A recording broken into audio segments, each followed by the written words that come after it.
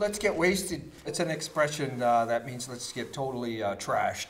I like the idea of getting wasted on art, getting wasted on love, getting wasted on happiness, getting wasted on pleasure, getting wasted, you know, just letting yourself go in a way.